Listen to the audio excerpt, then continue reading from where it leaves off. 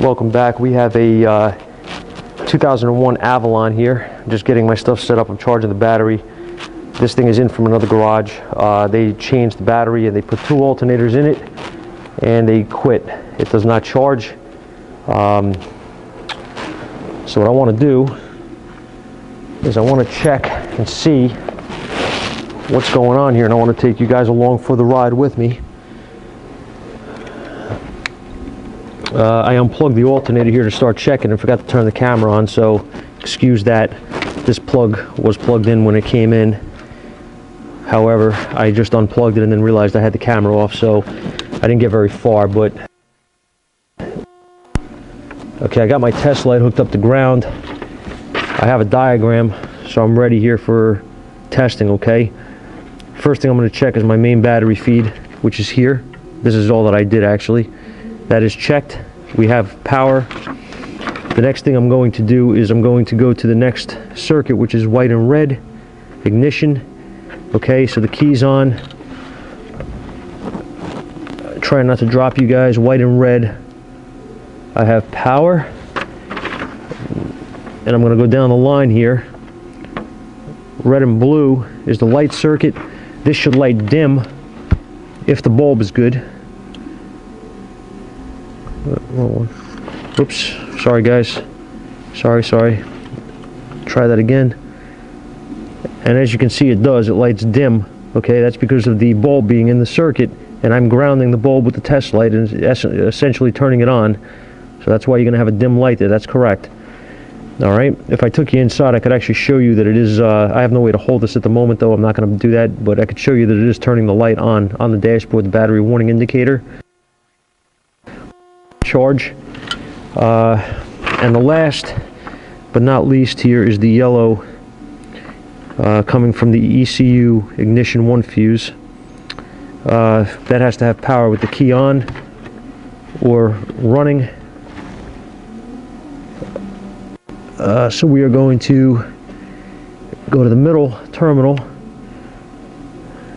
We should have power here. Light's working. We have no power there.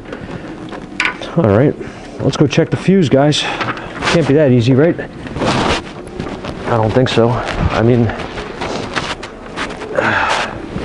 I would think that fuse is going to be where? Right here somewhere. Let's see.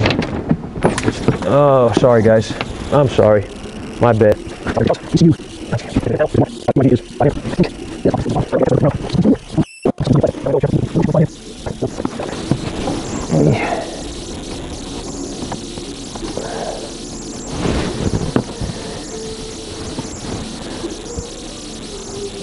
Okay, let's get a 5 amp fuse. I'll be right back. I'll put a fuse in it.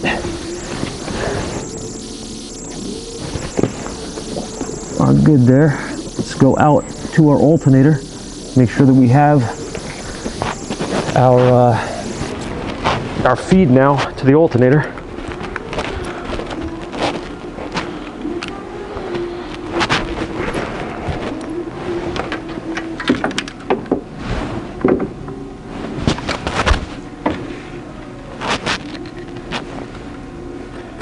I always check my test light, guys, make sure that it's working.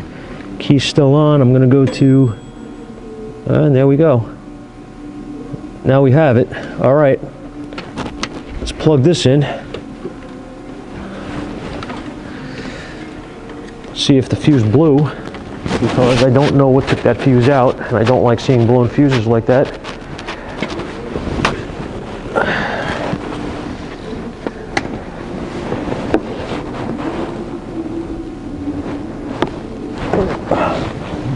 Tight under there, guys. Okay, fuse is good. Let's see if our battery indicator's lit. It is. That's a good sign. All right. Battery charger just turned off. Meter's on here. All right, let's see what happens.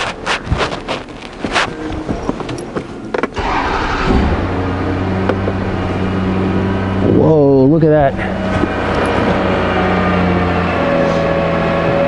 Look at that. Who would have thunk it? as you can see here, the gentleman that was working on it decided that he was going to take the cluster out to see why it wasn't charging. I don't really understand what he was doing here or why, but it is all unbolted,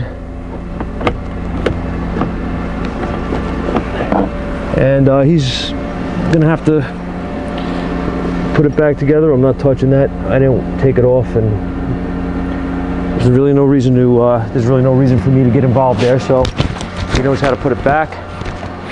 Hey guys, one other thing I wanted to mention here with this Toyota. I had called this customer to ask him what the original complaint was, and he said that it's not charging. That's the original complaint, but people don't really know how to describe certain issues, so you have to be careful. I always go and check and verify the repair myself, obviously, but I also go a step further. This is here for a charging system circuit, so providing I fixed the circuit, you would say, well, that's all you were being paid to do. The car's fixed, you did your part, and it's done. Yeah, that's true, but the thing is that they'll end up coming back and they'll say to you, the car's not fixed, it's still doing the same thing, you didn't fix it right. And then I'll have to go out there, put a meter on it, show them that it's charging, and they're going to say, yeah, but it's still going dead, you didn't fix it. So what I do is I cover myself with those kind of things, and by cover myself, I mean I always check for a drain. Okay, this car's been sitting now for a while. I let it sit. I didn't want to bother with the camera because I figured it may not have a short, but this car does. It has a drain. All right, that's too high, guys. This thing should be under 50 milliamps, so we're over 100. It does have a drain. It may not kill the battery, being that it's a brand new battery. It may not kill it if the guy drives it every day, but if this car sits enough, it's going to kill the battery. So he does have a drain. I called him. I explained to him that he does have another issue here, and he did verify to me that the car does go dead when it sits. So I explained to him that the charging system's fixed, but you need to address this other issue we have here, and he declined. He said he doesn't want to spend any more money. So we're going to call it a day with this car. I'm going to give it back to the shop that brought it back to me, and he's going to put the stuff that he took apart together. He said he could do it, doesn't need me to do it. He's going to put all that back and give it back to the customer, and that's it. So unfortunately we don't get to fix the parasitic draw, but we'll see. Maybe he'll get his he'll think about it a little bit and bring it back. We'll see. But our job is done. We fixed what it was brought here for originally, for a problem with the charging circuit. So that's it. Thanks, guys.